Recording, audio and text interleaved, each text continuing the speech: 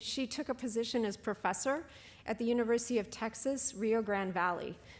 It's really unusual for me to be introducing somebody from a medical school that is actually younger than ours, but it's a relatively new medical school.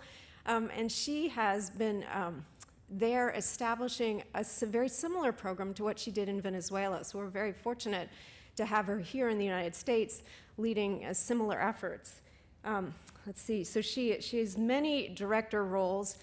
She's earned a Pioneers Director Award to study sort of the interaction between where you live, your neighborhood, and your risk factors for Alzheimer's in a Hispanic population. So her focus is really how do we access under-researched, underrepresented populations. And so her wealth of experience is broadening our horizons in terms of how to do this type of research and what is important in terms of risk factors. So novelty in two different axes, if you will. Let me get her the other titles that she's director of the Memory Disorders Center at UT Rio Grande Valley, and she's also she's received funding not just for her research, but also for guiding mentorship. So she is in charge of the Alzheimer's Disease Research Center for Minority Aging Research. And so it's a grant from the National Institute of Aging that provides support for investigators to train underrepresented investigators in how to write proposals and in how to have a successful research career. So not only is she doing the work in the community, making an impact in research, she's also growing the pool of researchers who are going to go on and continue this type of research going forward. So I hope you can tell I'm enthusiastic. I'm so excited to hear what Dr. Maestre is going to share with us today, and let's all welcome her.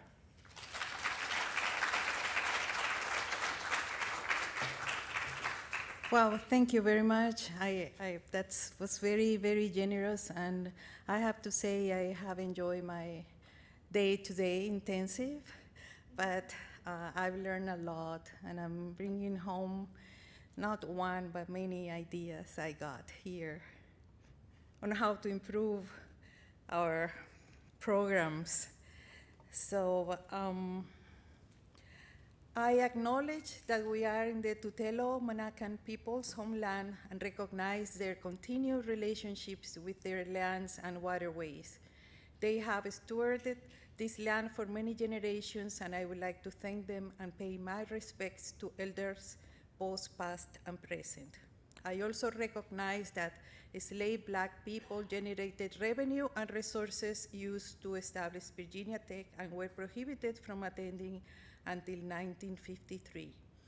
I admire the institutional and individual commitment to ut prosim in the spirit of community, diversity, and excellence that Virginia Tech commits to advancing a more diverse, equitable, and inclusive community.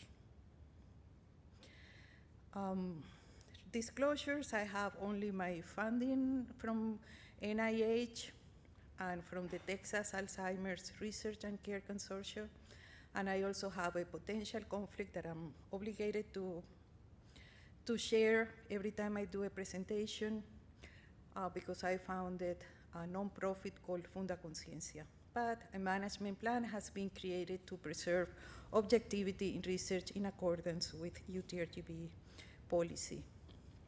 I want to share with you why I do what I do,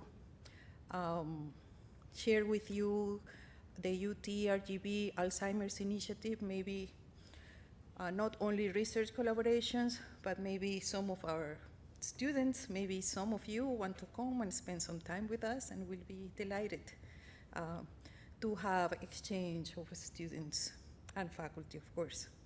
I'm gonna talk to you about blood pressure viability, our cities, all this in relationship to neurodegeneration, and hopefully we'll have some time for dialogue.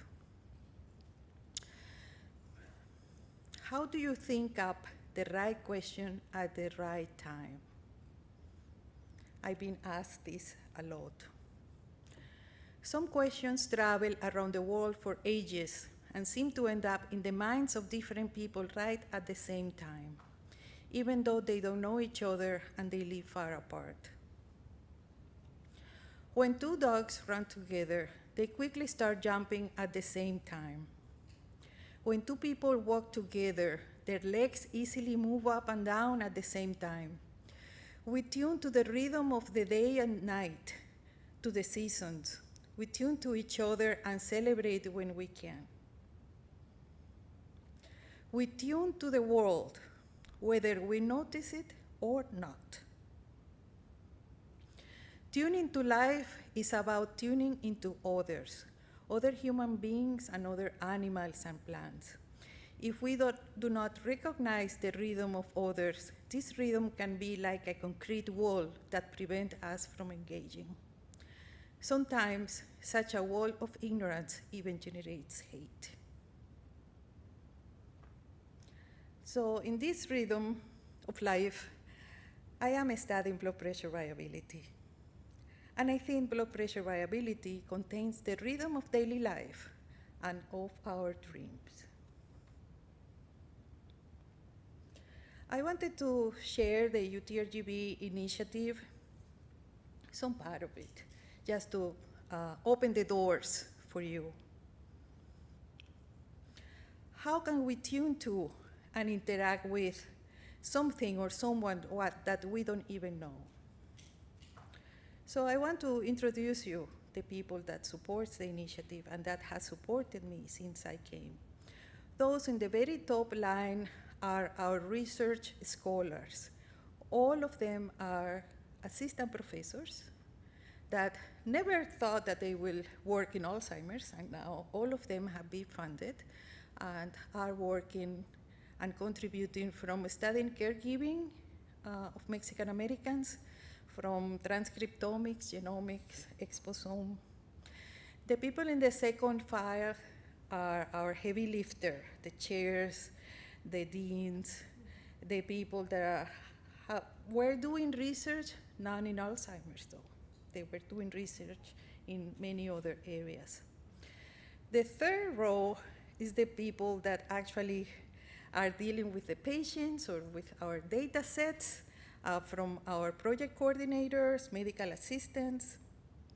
And the very last person in the third row is a philosopher who is always putting her finger in our eyes, so we open our eyes. And the fourth row are our collaborators outside the university, mostly outside of the university. At the very end is Dr. Suraj Seshadri in San Antonio, my partner in the ADRC,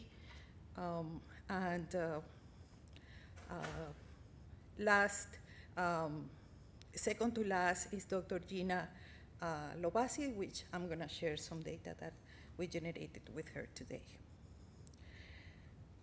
These are some of our campuses. The Brownsville campus is the most beautiful campus I've ever seen, really.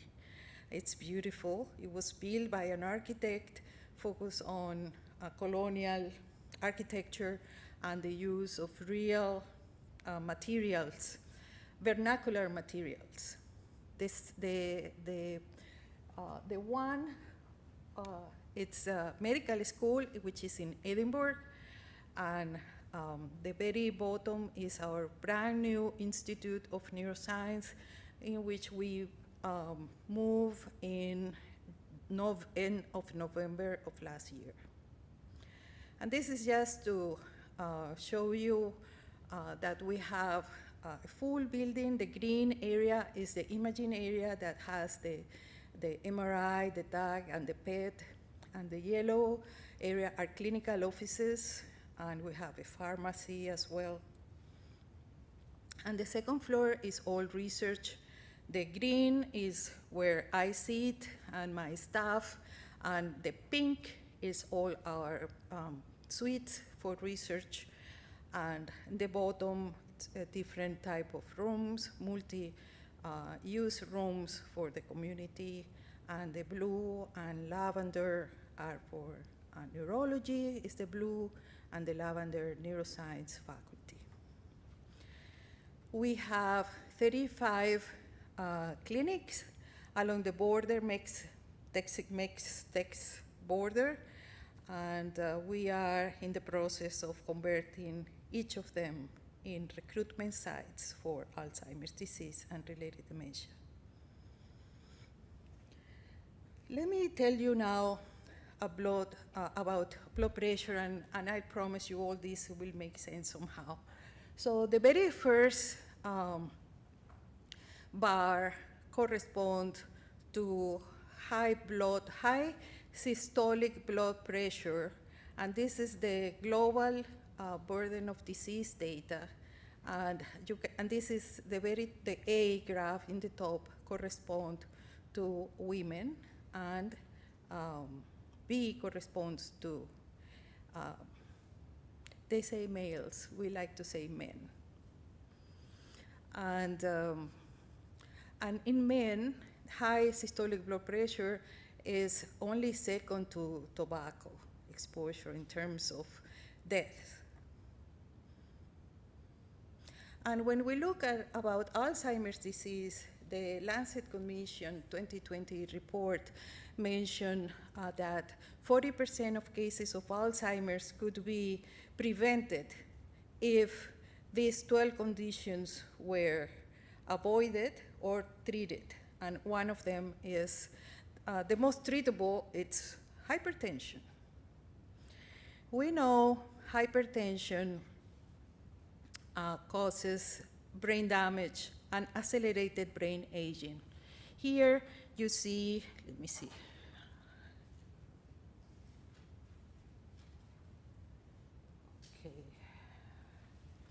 Okay, here you can see a healthy brain aging, these two individuals about the same age, and the office blood pressure, 24-hour blood pressure, daytime, nighttime, all within normal parameters. And this is an individual that is quite hypertensive with all these indices with severe hypertension. And the age of 67, this brain has not only signs of small vessel disease, such as silent brain infarcts, white matter hyperintensities, cerebral microbleeds, but in general, the brain is older. So before I continue, I have to tell you a few things. The most basic is that the methods to measure blood pressure. And I guess you are a new generation, maybe you know this, but I know I didn't know this until relatively few years ago. So when I studied medicine, we used to have the mercury sphygmomanometer, and we used to hear the sounds and get systolic and diastolic. When you start hearing, systolic, and then when you stop hearing, diastolic. There were some other sounds in the middle, but basically systolic and diastolic. This method is called auscultatory. But now we don't have these mercury sphygmomanometers, and we have auscultatory monitors. Those are the OMROMs, the Welch-Allyn, the machines that we press a button and the cuff inflates, and then you see the systolic and diastolic. But the truth is that these machines do not measure systolic or diastolic. Did you know that? They don't measure systolic or diastolic. They measure what's called the mean arterial blood pressure. The mean arterial blood pressure, then the machine has an algorithm and derive the systolic and diastolic blood pressure. So what you are getting is the mean arterial blood pressure. And I repeat that because it's hard to believe. How come these machines don't have the mean arterial blood pressure or map? Some machines have, like the Dynamap, but not the ones that are portable. They only have the systolic and diastolic. So what's the point? Aren't they more useful? You don't have to listen, you just press the button and, you know, so what's the point? Besides, the algorithm by which they take the mean arterial blood pressure and estimate the systolic and diastolic is secret. They don't share that. So each brand has their own algorithm to estimate the systolic and diastolic blood pressure. Okay, but then you say you just use the same machine, the same brand all the time. But it's not only that. This is the auscultatory, using the auscultatory method, the systolic blood pressure, and this is the diastolic. This is the, diastolic, and this is the systolic. And you know what is this? This is the error of the machine. Oh, okay, I'm sorry. So this number is 30 millimeters of mercury. So you have 30 up, and maybe, 25 of error, millimeters of mercury. So you only have that, 30. What do you think about that? It's bad, huh? That's what you are treating if you are only using this. And the diastolic, it's about, okay, it's less. It's only 10 to 20 millimeters of mercury. Happier? Not really, right? Okay. So what's the gold standard? The gold standard for every society, any professional society, American Heart Association, American College of Cardiologists, the European Society for Hypertension, Japanese, Australian, is the 24-hour blood pressure monitoring. What? Yes, that's the gold standard. That's what every individual over 50 should have at least once per year to know if they have hypertension. And this is the best method to see if somebody that is taking antihypertensive medications is actually controlled. But not only because you can get, so during the day inflates we use it for research, every 15 minutes during the day and every 30 minutes at night. New machines come with accelerometer and they change automatically. And so they also, of course, take the mean arterial blood pressure and estimate systolic blood pressure and diastolic blood pressure. But because you have so many measurements in 24 hours, you have a better estimate of the real blood pressure of the person. But not only you get the number, the level, but you also get the pattern. You get the pattern of how high or how low is the blood pressure during the day where the individual is in their real life or sleeping without any activity, where you can measure the system as it is in rest. Some people say this is the real blood pressure. You can also derive the variability of blood pressure. And I'll tell you why this is important. So I do not know what to tell you, but when I tell this to my patients, they feel betrayed. In fact, some of my colleagues say, really? How come I didn't know this? Because we are trapped between the whole companies, I think. And that's the beauty of being in an academic center. So more than 10 years ago, we met together with Dr. Jan Stassen, who is leading a consortia of about 13 countries that have collected 24-hour blood pressure monitoring. We wanted to know what are the thresholds of systolic, diastolic, or mean. We want to know what better predicts the outcomes. So several articles have come out. But this article that I'm going to initially talk to you about came out in JAMA in 2019. And you see that there was about 2,900 deaths. And this was after following up about 13,000 people over 10 years. So that's quite robust and included different countries.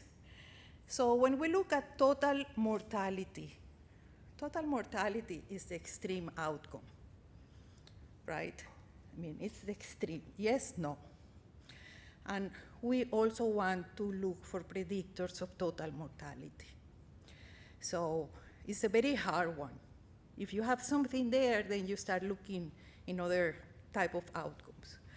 So when we adjusted by cohort, sex, age, BMI, smoking, drinking, serum cholesterol, antihypertensive drug intake, history of cardiovascular disease, and diabetes mellitus, then conventional systolic blood pressure, meaning with the mercury sphygmomanometer, was significant.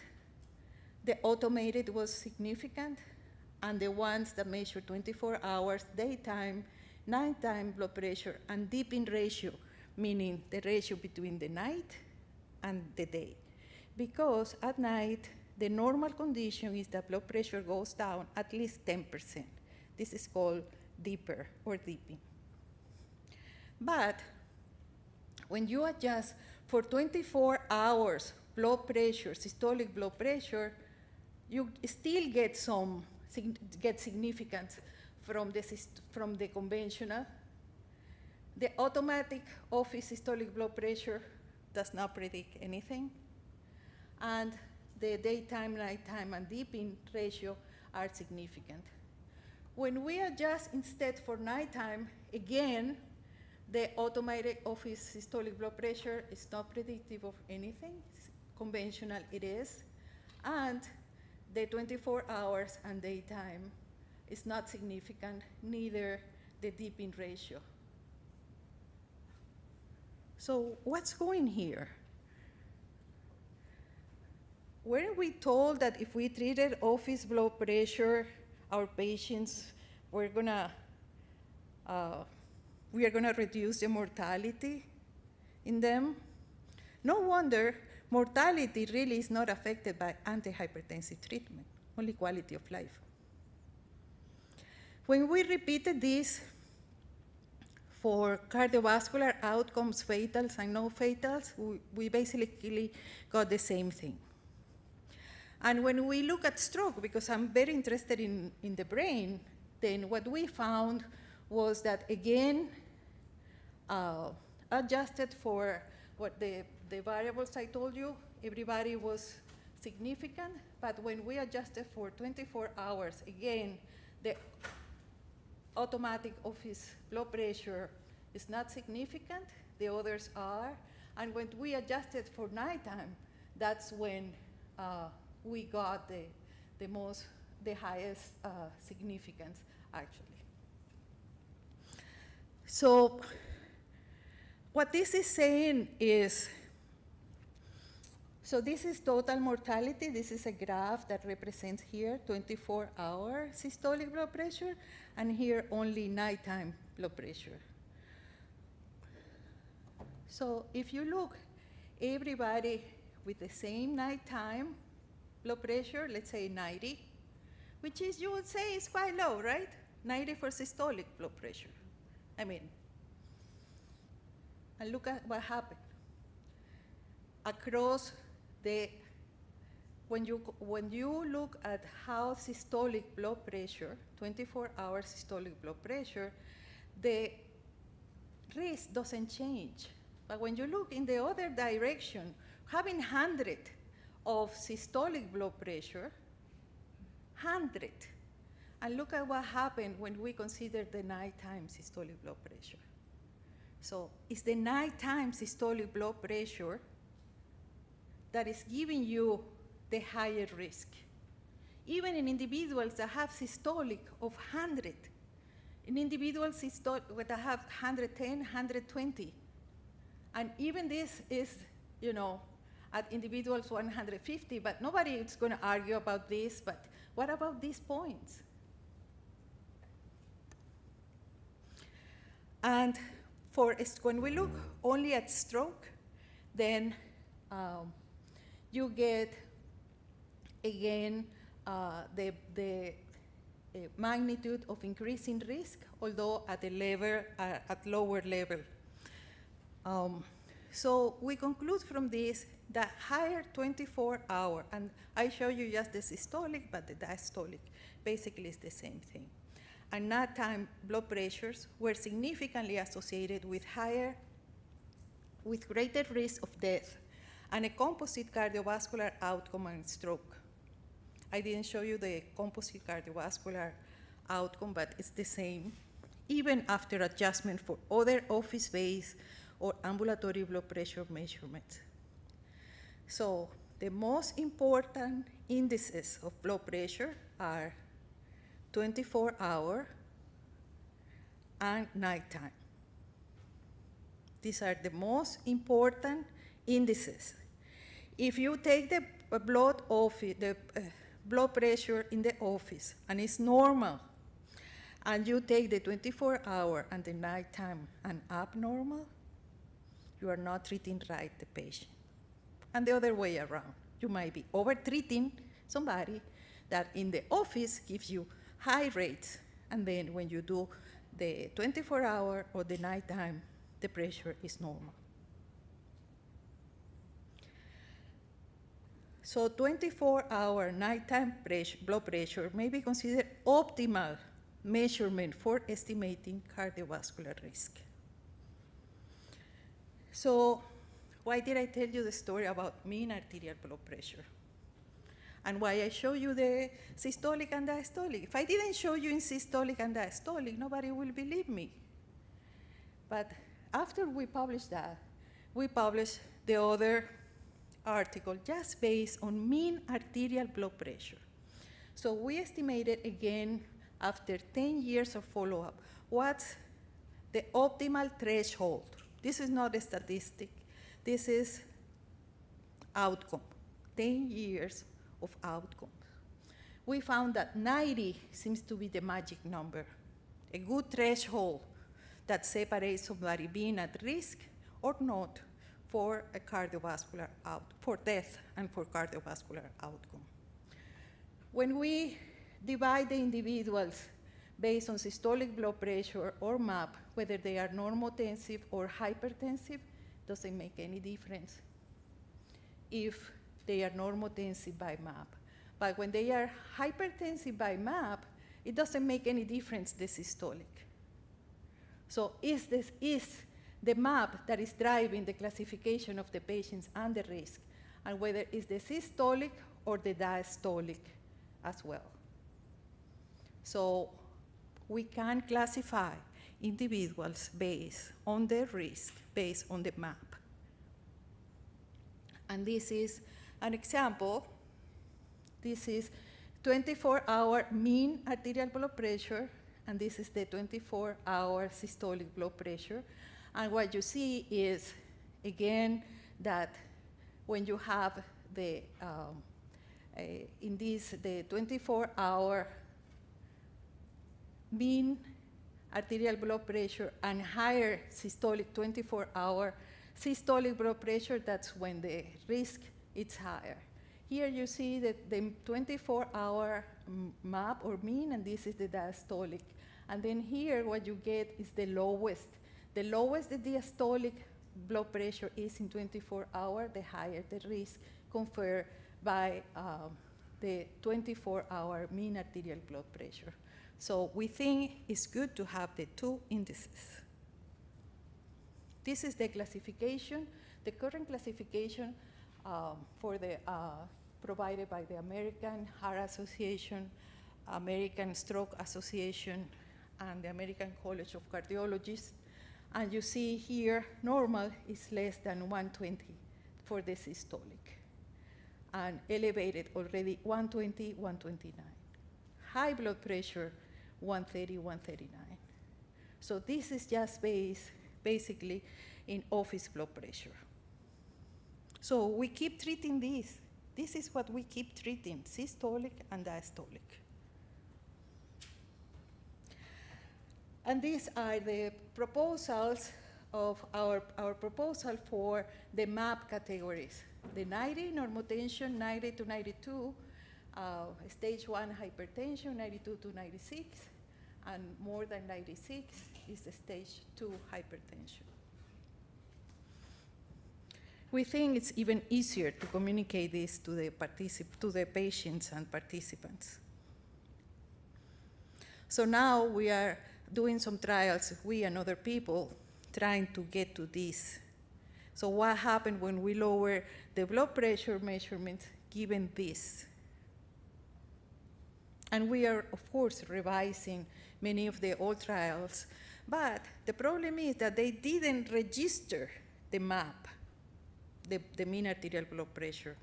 So we believe that oscillometric blood pressure measuring devices should include the MAP in the reports they generate. We cannot ask the patient to have a 90 if he doesn't have a way to assess that. And if we don't have in our clinics, we don't even think about it. Considering 24-hour MAP in clinic practice in conjunction with 24-hour systolic blood pressure might refine risk estimates. And 24-hour and nighttime blood pressure may be considered optimal measurements for estimating cardiovascular risk.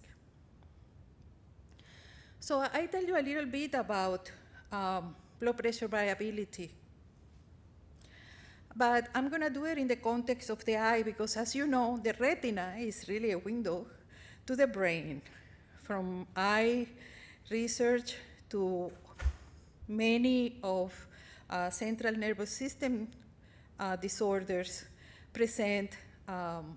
many of these disorders present ocular manifestations that reflect the condition of the brain and often precede conventional diagnosis. In fact, high blood pressure and kidney disease, hypertensive kidney disease, manifests first in the eye and then in the brain, as far as we can see. So one medical student from Maracaibo, Venezuela, took my data from the Maracaibo gene study, and he is the first author in this paper in 2017 in ophthalmology, where we look at conventional blood pressure and ambulatory blood pressure. We took the 24-hour systolic, diastolic. At this time, I really wasn't thinking that much about the MAP, the daytime and the nighttime. And when we look at the glaucomatous optic neuropathy is when the retinal fiber layer of the retina, which is the white matter, is thin, meaning that the white matter, the tracks, the axons of the cells are disappearing, are damaged, and they are going to disappear. And the neurons, the granular cell layers, the granular cells are going to die again, because if they don't have the axon to feed them, they're going to die. And this is the origin of glaucoma. You know how many people has thinner retinal fiber layers, the white matter? 30%.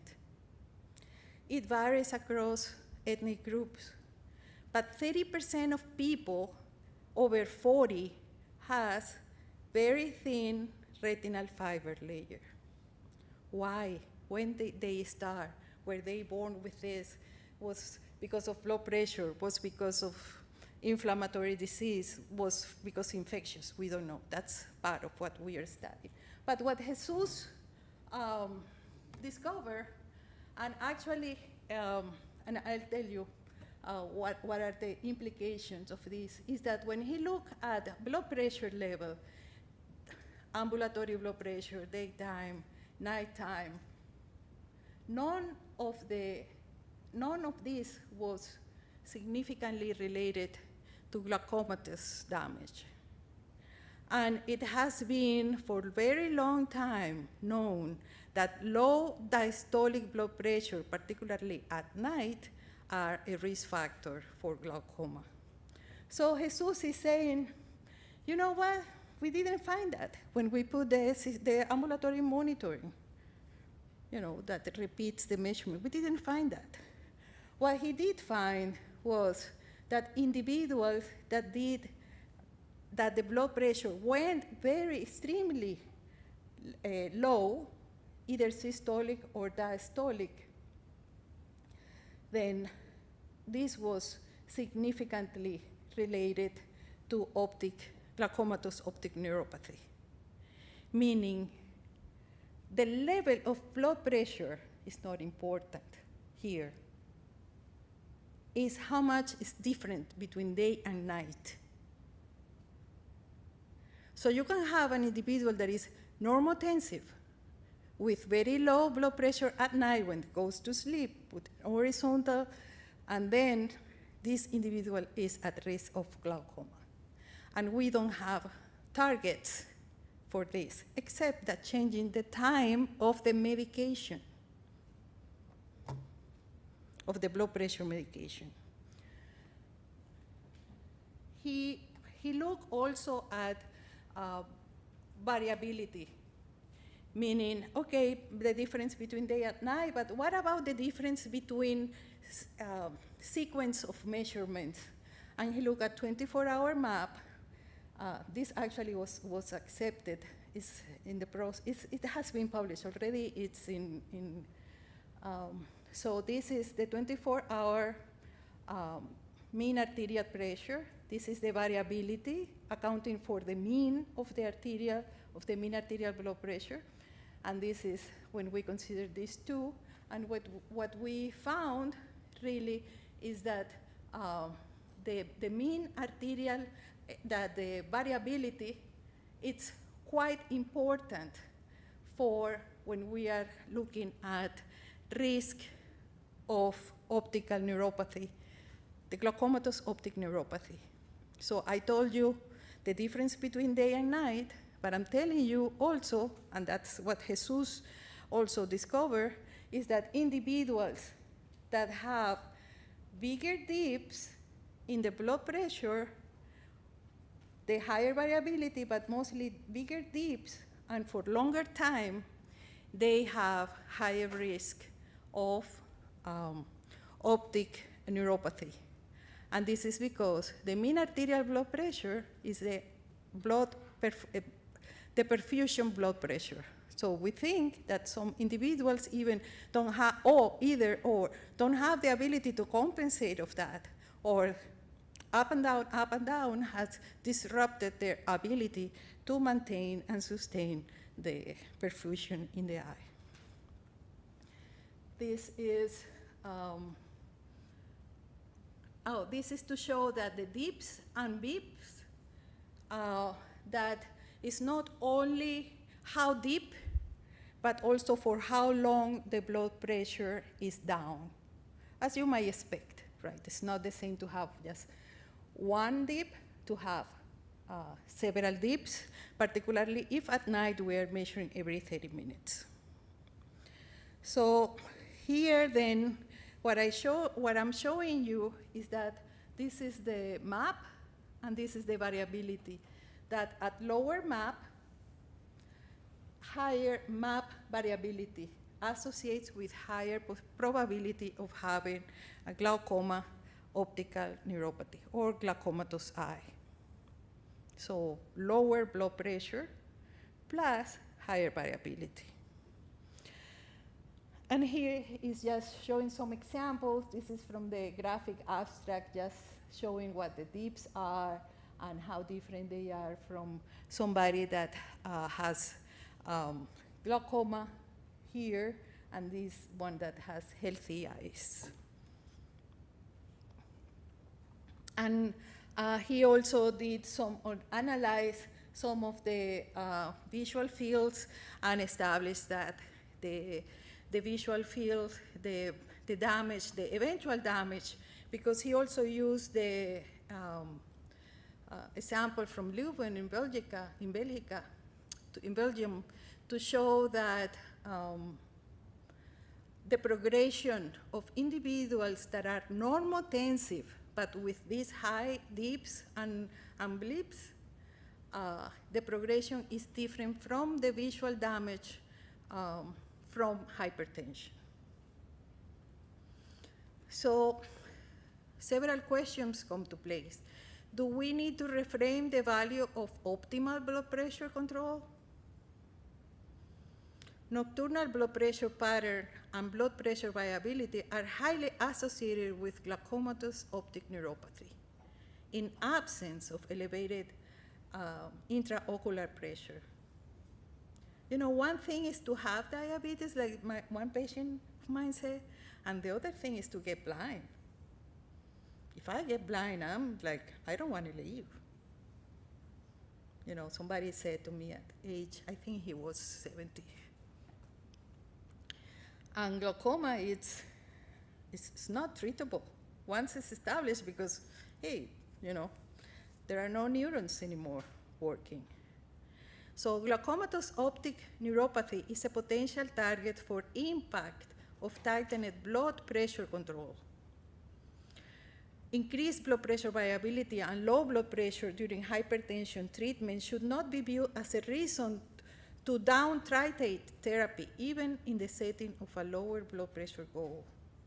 We need to go beyond treatment gap to reduce, to prevent, and to look at quality of the treatment. And this, in terms of the blood pressure, can only be done with a 24-hour blood pressure monitor or really sustained home blood pressure monitor with a patient trained with a machine adequate. And this is assuming that we are going to believe in the algorithms of these machines that do not give you the map. Changing to other topic, just as a modifier of risk. So I told you about blood pressure, hopefully in some, for me, it's exciting ways to be opening targets for treatment, for prevention. But then other side of me wants to see our lives in the neighborhoods better.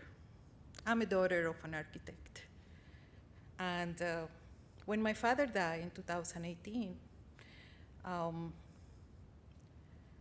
I went through that period of what I really want to do now that he's not here. I mean, he wasn't even with me anymore. I'm already old. But then I wanted to go into, I started to think a lot about the things he used to think. And I ended up doing a master's degree in neuroscience applied to architecture at the University of Venice. And these have provided me a lot of comfort, but also new tools to see things, besides spending a few months in Venice. This is where we are. These are the 4 counties that our university is in, and they are the counties with the highest poverty rates in Texas, and Starr County is among the 5 poorest counties in the country. You also see here, this gray is the prevalence of Alzheimer's disease, and you see that the gray turns black because these are the counties with the highest prevalence of dementia, Alzheimer's disease and related dementia. And yes, this is 23.2. Of course, this is Medicare fee-for-service database, so we know the limitations, but still, I didn't do this. Somebody else did it. So I have one question. Are our cities perpetuating isolation, inequality, apathy, and passivity? Are really our cities supporting our mental health? What about cognitive health? What about physical health? Aren't our city mostly now car-centric? Aren't our walls mostly naked in public spaces? So I started thinking about that. So I started with the help of Dr. Lovasi at Drexel, looking at something called neighborhood physical disorder. There is physical and social, but I was focused on physical disorder. And neighborhood disorder refers to observe or perceive physical and social features of neighborhoods that may signal the breakdown of order and social control that can undermine the quality of life. It's not poverty. I'm not talking about poverty. I'm talking about neighborhood physical disorder. Well, people might be rich, but they don't have spaces to meet. They don't have spaces to walk outside their little gyms in their homes. We still need the other people. Remember the initial slides? We still need to turn to other people to be healthy. And of course, this is not my idea. Other people have been studying this for so long. And this study, for example, studied the telomeres in kids, and then they look for association with physical disorder. This is the high disorder, and this is the, and you see the odds ratio is significant. This is concentrated disadvantage, and this is percent below poverty. This is marginally significant. So, but it's really the disorder, high physical disorder. So this is a picture of from Google Earth, of course, from Brownsville. And you see the highway, right? So this highway eliminated the best part of the city, the plaza in front of the cathedral. And this just, you know, you have to cross these divided neighborhoods that have been grown together. And if you go to Brownsville, it's really car-centric. And I think that in many other places, somebody, I don't know who, made the decision. I'm sure it was not the people. So we have a virtual audit suite. This is Dr. Dean Kine, who is owns the, I mean, this is his lab, and this is the places where students, with the pandemic, everybody did it at home, but basically we have a manual where we, you know, define how we are gonna rate each of the features and things like that. For example, here we have a lot of tangled lines, and here are low-hanging. So we have different examples of things that may impact the neighborhood. These are like, I don't know, like 60 pages. The students like a lot because not every student can go abroad to study. And so they do streets from all over the country and all over the world. They did Madrid, they did Santiago, Rio de Janeiro, Belo Horizonte, Mexico City, Medellin, you name it. And now they realize that the streets of our community could be better. So one of them brought this example in Medellin, Colombia, where you see, no, really, well, you can walk here, but this is, you know, it's the same neighborhood, but look at how vibrant it is now that they changed the street.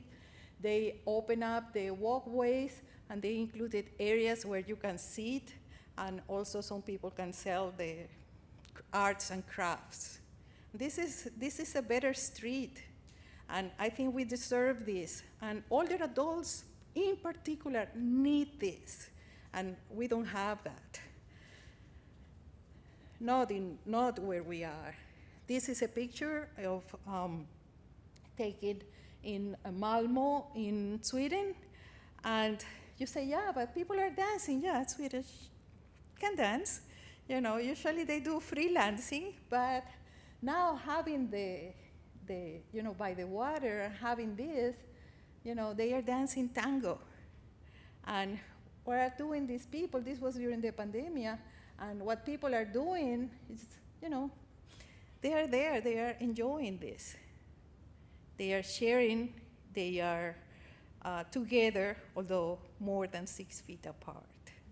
You know, but the fact that the city did this for the pandemic tell us something about development. And for some people, like this guy, he seems like really interested in the, in the exercise, in the cardiorespiratory aspect of it. But these guys don't seem to be caring about cardiorespiratory health there. And these, I don't know, but they seem to be enjoying. And this was hard during the pandemic. So some people say, well, but this is Sweden. And this is China. This was actually, I took this, it's an actual video, but I didn't check the,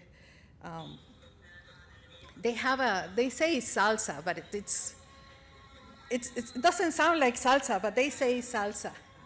And so they seem to having a lot of fun, physical exercise, and something else that happens in your mind when you dance, and when you dance with somebody that you care, that you feel safe. It's like what this is happening is even better.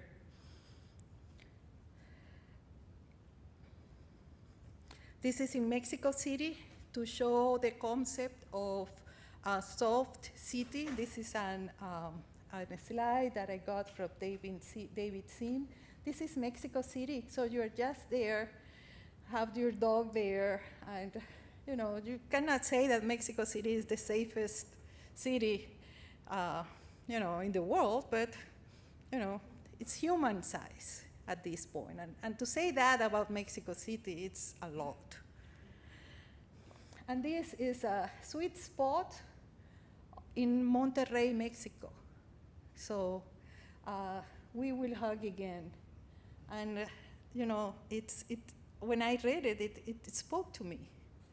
It gave me hope. I needed that idea. Still, I'm waiting for some people to hug, like my brother in Venezuela. So I think that's it, what I have. A big hello from all these people that hopefully you are gonna meet somehow, now, later, for your residency, for your research, for life, for fun. And this is how we unleash our inner Frida in Brownsville, an event that we have during Sombrero Festival every February. And here is my mom. Thank you.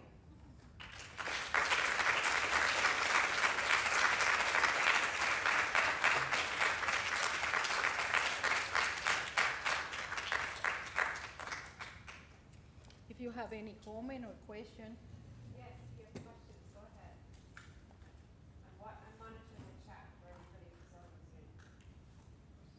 Hi, thank you so much for a wonderful talk. I was wondering if you had seen any of the same glaucomatous findings in patients with POTS syndrome or orthostatic hypotension, so somebody with a diagnosed orthostatic or tachycardia hypotension.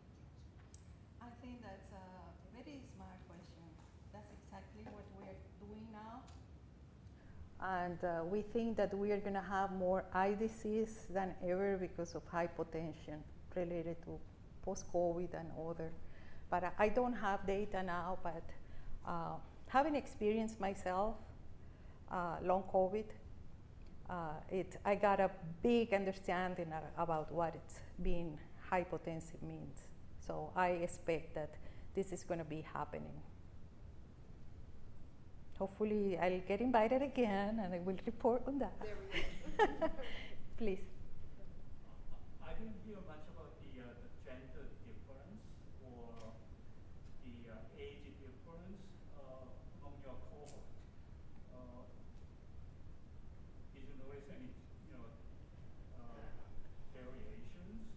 Yeah. When we look at the different cohorts, we have from China, we have from Ohasama. From China, we have from Ninjin, Ohasama. We have Uruguay. We have a small town in Belgium, and then at Maastricht. And we have Denmark. The country with the highest number of people treated but uncontrolled was Denmark. And Japan, besides all the investments they do in, and all the technology. So they do have higher rates, much higher rates of smoking in our cohort than other cohorts.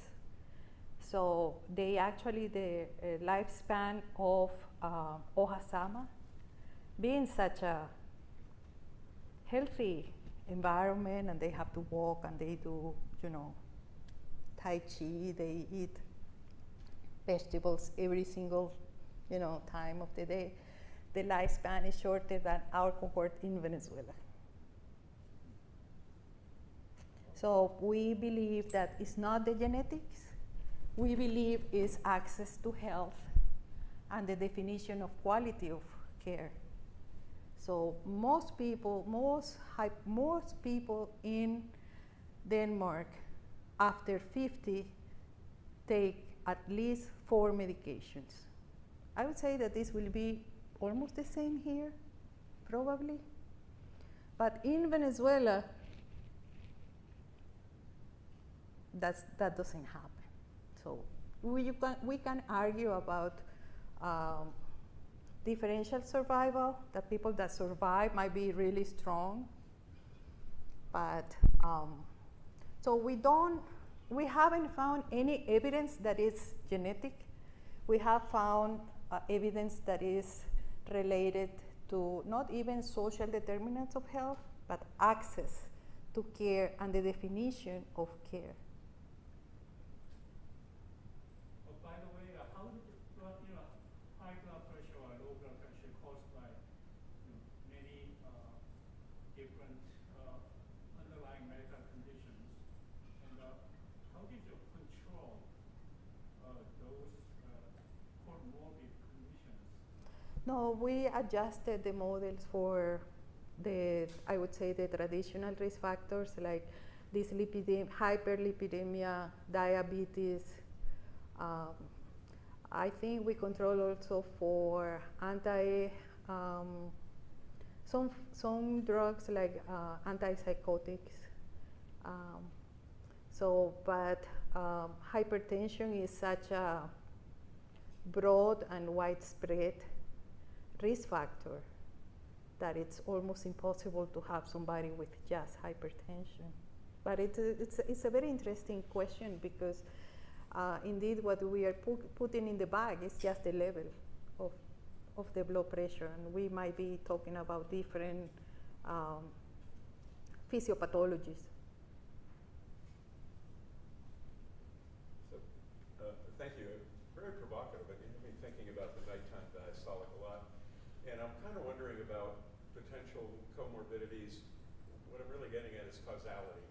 So in other words, somebody with a higher nighttime systolic pressure, what is the relationship of that to their sleep patterns? And indeed, if sleep pattern is affected, lymphatic drainage, and you start talking about dementia, I mean, there's all kinds of potential other Confounders, aspects yes. in being causal. Did you look at that, for example? No, this is something that we definitely want to get involved because, you know, some people like my husband, he said, you know, every time you put the machine, you know, I cannot sleep well.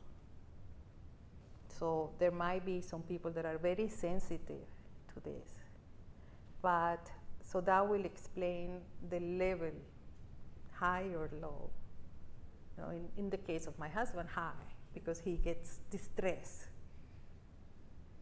But what about sleep apnea, for example, that is being associated with so many perturbances and even heart function are totally related, and even dementia and small vessel disease. So I think that the area of sleep is just a fabulous opportunity. Yeah, I you know, again, I hope to come back and tell you more.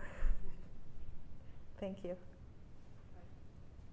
I just wanted to say I really enjoyed your presentation. Oh, thank you. I think you did a really good job of capturing the very human part of medicine that often gets overlooked in some of these talks.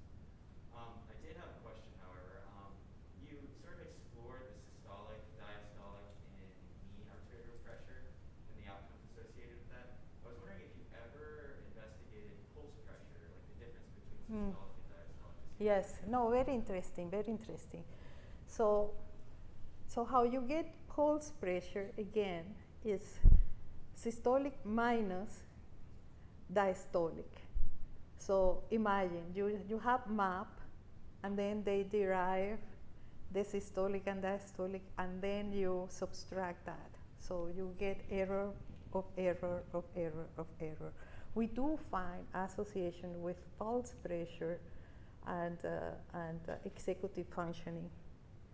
So we have data on, with the DINA map, meaning, measuring actually getting the map, but it's not either ambulatory, not office, not non-office, it's just in office. So having the pulse pressure in the office and the cognitive test that we do to our participants, it's associated. So we think that it's really when the arteries are so hard, are so stiff, that somehow the response to cognitive effort is not fast enough.